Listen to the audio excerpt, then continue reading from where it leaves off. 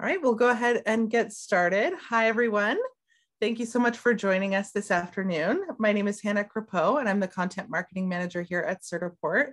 We're so happy to have you joining us for our 5th month of Microsoft webinar, our 3rd one this week. So if you've been with us all week, congratulations. You've made it to the end of our curriculum week, and we're really excited to have you here.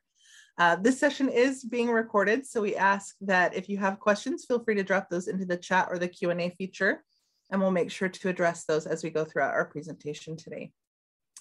Now, today our topic is preparing for the Microsoft Certified Educator exam. And we have an amazing veteran educator and current Certiport Customer Success Manager here with us to be able to talk more about this program. So Jennifer, I'll let you introduce yourself before we dive in. Hello, everyone. This is such an exciting thing to do. I'm coming to you live from my son's old bedroom, turned home office. To introduce myself, there are a couple Kentuckians on there, so excited to see that. But I'm a Kentucky business educator for 27 years. I tell everyone that I'm an anomaly. I taught in the same district, same building, same classroom for all 27 years. Maybe they couldn't get rid of me. I don't know, but that was my home. And so when I retired, I missed that more than you can imagine. But I'm enjoying my role at Certiport now, which, to put it just in a little can, what I do is my job is to be in the teacher's corner. And I speak their language, and I love working with teachers who are doing what is so passionate to me, changing kids' lives with these certifications. So that's my role at Certiport. I also serve as the president of the Kentucky Business Education Association. So I love working with that leadership team here in Kentucky. We have a really strong force of business education in Kentucky. And so a couple of hats that I wear. And then I'm also mom, and I'm a grandma, and I have 2 basset hounds. So I'm a dog mom too. But I'm enjoying my retirement, which lasted this long. And now I'm happy to be here with Certiport. And I'm happy to talk about something that I did myself a few years ago. And it served me well. And I hope that I can inspire a few of you to think about getting your Microsoft Certified Educator. Wonderful. Well, we know, of course, that you certified many, many of your students over the years. And we know, obviously, because you're here, that you think certification is valuable for students. Why do you think a certification like this is also valuable for educators? Well, I think as a teacher, we're never off. We're always on. I don't care if I'm at the grocery store or a ball game, wherever I'm at, I'm teaching. And so one of the things I loved doing when I would get certified, like Excel or whatever, I always posted on my wall my certificate. And when I earned my Microsoft Certified Educator, I was proud to put that in a frame and post that on the wall in my classroom. And it was a conversation piece for my students. Not that I'm putting up there to go, oh, look at me. I think we're always on in the world of modeling. We model for our students. By the way we dress, the way we act, the way we interact with adults, we're always modeling. And I think perhaps one of the best things we can do is model for our students lifelong learning. We chose business education, technology education as our career, okay? And some of you listening may remember something, I don't know, called Lotus 1, 2, 3. Now, Hannah, you're too young. Don't even laugh because you don't even know. But, Lotus or Microsoft Works. Microsoft Word Perfect. Who remembers Word Perfect, right? So the minute I would get those mastered, they would change. And the minute someone would put something in a textbook regarding what I was supposed to be teaching, the cutting edge technology of business. Oh, I see somebody say DBase. That's right, DBase 4. I love it. But anyway, the minute I would conquer it, it would become obsolete. The minute the book would print it, it would be obsolete. But that is one of the most exciting parts of why I love business education, because, if I were a history teacher, and I love history teachers, I love history, but the Civil War hasn't changed. Once you figure out how to teach the Civil War, it hasn't changed, all still there. But if I'm teaching something on doing sorting with database, it changes with the wind. And if I want to have my students prepared for this world of work, I've got to stay cutting edge. And so to answer your question, why do I want to be certified with something like this or any certification? I am modeling for my students exactly what they're going to have to do in the business world, in the world of work, to stay ahead. Because if they're not ahead, they're going to be left behind. Mm-hmm. Well, and I know before we were chatting about some educators that you worked with during your career who modeled that lifelong learning perspective for their students. Do you want to talk a little bit about that? Yes. Some of you from Virginia, I saw some people on there from Virginia, and I have not told Robin I'm going to talk about her. So you guys can text Robin and say, Jennifer's talking about you.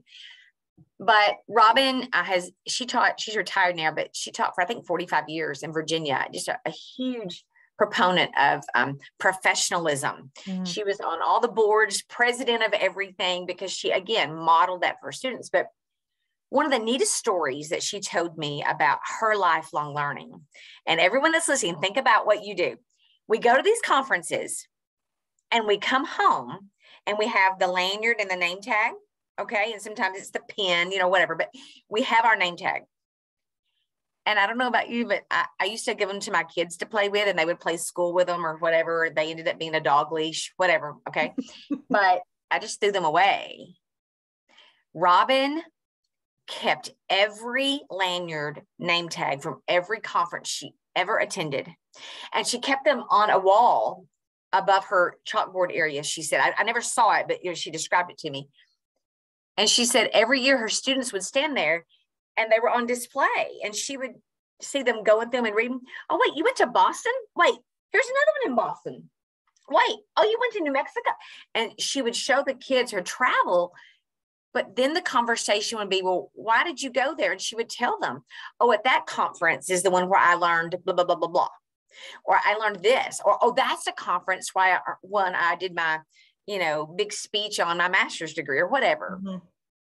And she modeled for her students that education doesn't stop once you get the job. And I love that about her. And I think these certifications are kind of like those name tags. We model that for our students. So let's dive into it. And I love that mentality that lifelong learning is something that you have to model for your students. So what is then the Microsoft Certified Educator certification? Okay. And again, I will tell you, I was at a conference, and I had taken all the certifications that were being offered at that particular conference. I had passed them all, but there was this new one, MCE, the Microsoft Certified Educator. And I am a big proponent of Microsoft certifications.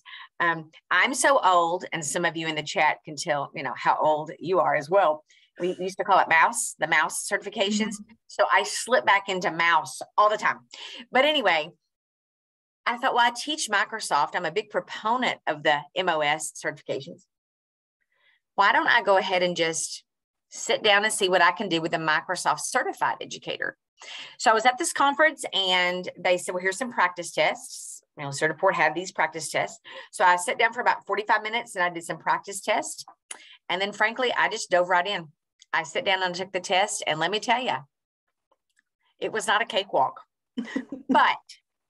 But think about how when we go into our classroom, we use all those things we learned in college, mm-hmm. all those things we learned at our teacher education programs, but we may change the wording. But when you take a certified teacher test, they're going to have words like, rubric every 5 seconds. They're going to have words like, pacing, all those things that we know we do them. It's autopilot. Teachers are on autopilot with lesson plans. We know how to do that. But we may have forgotten what they're called, or the new term. One day they're called objectives.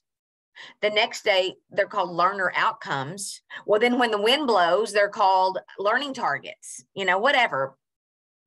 So the test was interesting to me in that I had to pull back into my teacher education training and think, okay, what word in 1997, they called it that. That's what it is now.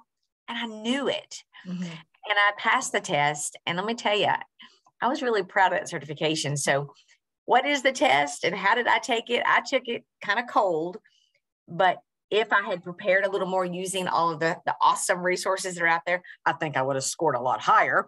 But here's what it does. If you're listening and you are a Microsoft passionate person like I am, the business world uses Microsoft programs. Every company I know, every corporate person I know uses Outlook for their communication. And they use Microsoft for it. Excel is still the number one, program that employers are just demanding that we prepare these kids with. So if you're passionate about that and you're passionate about teaching, this test bridges that gap and it puts them together. And it says, okay, you're passionate about technology and you know our programs. Let's see how you are on the teaching end of it. Mm-hmm. And the questions that come in to the test, they really do challenge you, and you kind of go, that's what it's thinking, because your teacher mentality again just takes over. But that's kind of what the test is. And the format of the test was interesting. I thought, it's 60 minutes, by the way, so it's a full hour. And the questions, they're not just true, false, or fill in the blank. I love the fact that the type of questions are sometimes drag and drop, like put these in order. What should you do first? Or what's the worst thing you could do in this situation? Or what program, if you're wanting to do blah, blah, blah, blah, blah, which program would you most likely choose to get that done? Mm-hmm. And so I like the fact that it's most likely, or what's the best answer, or drag and drop these. But my favorite part of the test was the lists. And it would have these lists of things, and it would say, remove all of the whatever that doesn't belong. And any teacher, as my daddy would say, worth their worth, would be able to go, no. But again, when I look back on the prep really does help you prepare for that. A lot of mine I winged, but I love that, removing what doesn't belong, because any teacher should be able to see that. And I enjoyed those kind of questions. So in thinking about the topics then that those questions covered, what were the main elements of teaching that were brought into the exam? Well, I'm going to refer to my list because I can't remember them just off the top of my head, but there's 7 main categories of the objectives. Okay. I'm just going to read them out loud for anyone who's listening, and some of you may be driving or whatever. But it's to facilitate student collaboration. Teachers, how many times do we teach teamwork? And another fancy word for collaboration, teamwork, right? We do that all the time. All kinds of projects that we do, right? We teach our students how to use Word, Excel, and PowerPoint together. We teach them how to use software strengths and then put them together for this one big project. Facilitate skilled communication. This world we live in is full of digital communication, whether it be, sending an email or doing a PowerPoint on a big presentation screen. We know that is communication, nonverbal communication, written communication, it's all covered. The next one is facilitate knowledge construction. This is the one, Hannah, that I like to call common sense. Listen to it again. Knowledge construction. Good old common sense, which that's a soapbox moment. Sometimes I feel like this world has lost a lot of common sense. But anyway, how to put it all together and have critical thinking skills behind the scenes. So many times today, how many times have we all gone somewhere and the cash register is out and we ask kids to count change back to us? They can't do it without a calculator to tell them how much change, right? This test makes us as teachers taking this test critically think about what we would do in our classroom to get the famous DOK, the depth of knowledge that we all study and know about. Another one is facilitate self-regulation. In other words, as a teacher, what are my boundaries? What are my strengths? My self-regulation. And then the other one is facilitate real-world problem solving, real world. And I think so many times, especially with this pandemic, we've had kids that maybe haven't interacted with the real world for a while. And I don't want to be negative, but they haven't been out and the real world is out, right? And so this real world problem solving, we ask them to solve problems. If you ask any employer, that's really what they want their employees to be able to do. Come to work, do their job. And if there's a problem that comes up, solve the problem. Yeah. Be able to solve the problem. So as teachers, the questions on this test are solve the problem. And I just want to say that we teachers are just natural problem solvers. We do it so naturally. We know to remove, Sally and Harry. They cannot sit by each other. We know that is a problem. Solve the problem. We know how to do that. It's natural. So I thought that was an easy section of the test. And then I like the word innovation. So it's facilitate real world innovation, which is the crux of Microsoft, right? We want to be innovative. We don't want to be teaching Microsoft 2013 when it is, the year 2022, right? We want to make sure that we are advanced on our certifications, but our students are also getting the best that's out there to them as well. And then the next one is facilitate student use of information and communication tools. In other words, are we teaching the students how to pick the right software to do whatever? So if they're wanting to have, a video conference, do they know to pick Microsoft Teams? If they're wanting to have some type of visual display, do they know to pick PowerPoint, right? If they're going to do anything with data and sorting, they're going to use Excel or Access, right? Mm-hmm. So are we making sure our students know how to do that innovation with communications and know how to make sure we select the right software? And then the last one is use information and communication tools to be an effective educator. It's going to test our ability to communicate. What a concept. Teachers are communicators every day. It's like, we're entertainers. We're the cat herders. We do it all. But above all, we are communicators. And this test makes teachers think about, how would I best get that across? What's the best method of delivery? So those are the big sections that are on the test, Hannah. Well, I love that. And I wanted to call out one thing too, as I was looking at this exam. I think it's such a unique exam. It's not like the other Microsoft certifications. No. They have a whole separate kind of framework that prepares people for this certification. They call it the 21st century learning design, right? Being able to structure your classroom for success in the 21st century. So why is it important, you think, to incorporate those 21st century skills into your classroom? Again, I think one of the best things we can do is make sure when our students leave our classroom, they can attack the world of work and be ready for whatever's out there. As teachers, we sometimes can't teach what we don't know. So we have to be prepared. We have to be innovative and cutting edge. Thumbs up. Good job. Thank you in the chat. I like that. We have to be prepared. So why is it important that we teach these 21st century skills? Just to be frank, we're not doing our job if we're not. Mm-hmm. We're literally, who's going to lose that battle? The kids ultimately lose. You can keep doing the same old, you can copy the chapter 9 test over and over and over, right? But who's going to lose if the chapter 9 test is not teaching what the business world is encountering? One of the big things right now, and I'll get on I'll chase a rabbit for a second, is the digital nomads. Mm. The first time I heard that term was on the Today Show, and I thought, what?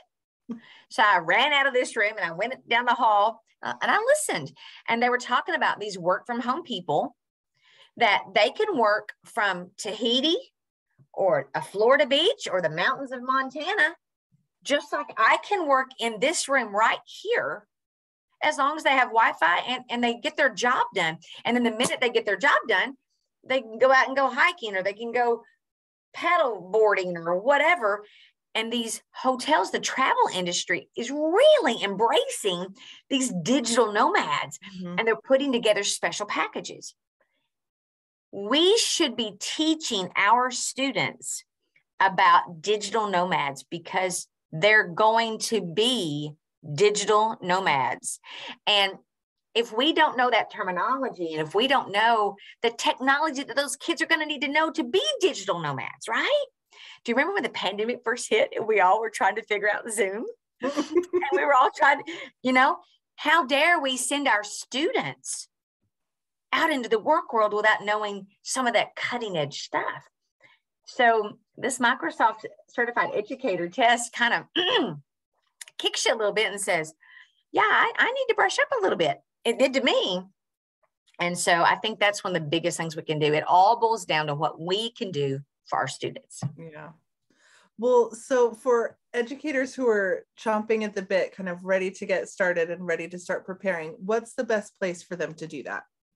Okay. On our website, if you go to the Certiport website, and I did this afternoon, because again, any good teacher does her homework. So I was like, I want to make sure I know exactly what it looks like today, because it's been a hot minute since I looked at it the day I took the test.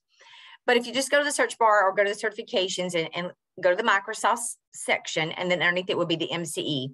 And there's all kinds of resources that are sitting there, and the links are there, and they're all free, which is the best thing. That I would say this even if I didn't work for Certiport, but I happen to work for them, so it's a win-win. But we make it so easy for teachers to try to do what they can to stay current. And I love that about this company. We're not going to ask you to, pay for this certification test. And I mean, the prep for it. And I want you to think about what you can do for yourself during your free time. Now, we don't have a lot of free time, but on the website, there's the click for it's called the Microsoft's Learning Pathway underneath the MCE. And when I looked it up this afternoon, I wrote my notes. There's 8 modules. And if you go through all 8 modules, now don't let this scare you. It takes 7 hours. Now, again, who's got 7 hours? No teacher's got 7 hours, but maybe if you space it out, okay, and you set a goal that you want to take this test by the end of May, I bet you can find 7 hours, right? Or some of you may be one of those, going to just dive in head first and get it done in one Saturday, whatever. But the seat time, and teachers know exactly what I'm talking about when I say seat time. Seat time is 7 hours, okay? And it breaks it down. And then also, and that's from the Microsoft pathway, but also there's a Certiprep, which is powered by Gmetrics, which anybody that's listening probably knows what Gmetrics is, but it's powered by Gmetrics. It's the Certiprep test sample questions just for this test. Highly recommend setting and doing some of that. Yeah, and we actually had someone drop into the chat with a question about getting access to the Cert Prep. So I will just say, we'll be sending out the link to the recording. And I know that a lot of you have been attending other sessions. So if you would like access to Cert Prep or would like access to these materials, please feel free to respond to those emails so that we can get you access to that. And I also dropped that into the chat so people can start looking at the full pathway if you guys want to get started. Like Jennifer said, I'm sure no one has 7 hours today to sit down and go through the whole thing, but it's definitely worthwhile to get started when you have a minute. So we've already talked about the types of questions. We've talked about, the topics that are going to be covered. What would be your piece of advice for all of the people listening? How do we get started? How do we prepare? Or what advice would you want to share with them? I would say this, set a goal. We have our students, that's part of project management. When we teach project management with students, we teach them to take a big thing and set little deadlines, right? We teach them that. So set yourself a goal and say, I want to get this certification by blank, right? And hey, again, I'll chase a rabbit. I do that a lot. Sorry, Hannah. But most teachers have to have a professional growth goal. Their principal makes them every year. I had to turn in, how do I want to grow this year? And I had to turn it in, So perhaps you want to make your growth goal for 22, 23 to turn into your principal, that you want to become a Microsoft certified educator. That'd be a great growth goal to turn into your administrators. So break it down and say, I'm going to study, I'm going to take these practice tests, and I'm going to try to get this done by whatever, set a goal. So that's the number one suggestion, is set a goal and then practice with these questions. But then also, just to be frank, have a can-do attitude. have a can-do attitude. I can do this. You know, again, I was at that conference and I was like, I can do this. And I kind of should have prepared a little more, but I passed. But, you know, it was an eye-opener for me. So have a can-do attitude. Spend some time on our website with this practice material. And then, you know, I guess the last big thing is make sure you know whenever you're going to do this. Like, where am I going to do it? For example, for my Kentucky friends listening, you know, this summer in July, we have the big ACTE conference at the Galt House in Louisville. So at that conference, you can take this test at that conference. So if you're coming to the certified conference in Dallas, and that's a whole nother rabbit that I could chase, Hannah, but let me tell y'all, I've been to lots of conferences that were a waste of my time. You know, you just think, well, I got a sub for this. This is why I missed my classes. Because every teacher knows it's harder to be out of your class than it is in your class. But anyway, so this summer at the Certiport conference, Certified is the name of the conference. It's all on the website. It's in Dallas. You can take this test this summer in June. So right there's, you know, maybe your conference for your state or this June in Dallas. Set that as your goal. Find a venue, find a way to take it, and make that part of your plan. I love that you brought that up, because that was actually one of the questions that came up in the chat, is if people could take this at Certified. So I dropped the link to Certified in the chat as well. So please feel free to check that out, see if that works for your schedule. We would love to have you with us in Dallas in June. It's going to be a party. And yes, hey, by the way, do you know they're going to bus us out to a ranch this year? We're going to have so much fun. Now, listen, I don't wear cowboy. Hannah, I do not wear cowboy hats. I'm sorry. They just gonna give me a headache. So don't ask me to do that while we're there. Well, good. We'll team up then, because I don't either. So I think I'll wear something else, but I'm not wearing a cowboy hat. Okay, so we have a couple of questions that I wanted to address. The first is, do you have to be a certified educator to help and have students gain their own certifications? Oh, I mean, no, you don't. You sure don't. Try to choose my words carefully here. Part of my job is to help teachers who might need just a little motivation, a little push. And I talk to them and I say to them, well, how'd your kids do on the test? Well, they didn't do very well, or, you know, out of their whole class, maybe 2 passed, whatever test they're doing. And then I watch my words very carefully, but I say, well, how did you do when you took the test? And then they say to me, oh, I've never taken the test. You know, if you want a train wreck, go ahead and ask your students to do something that you've never done.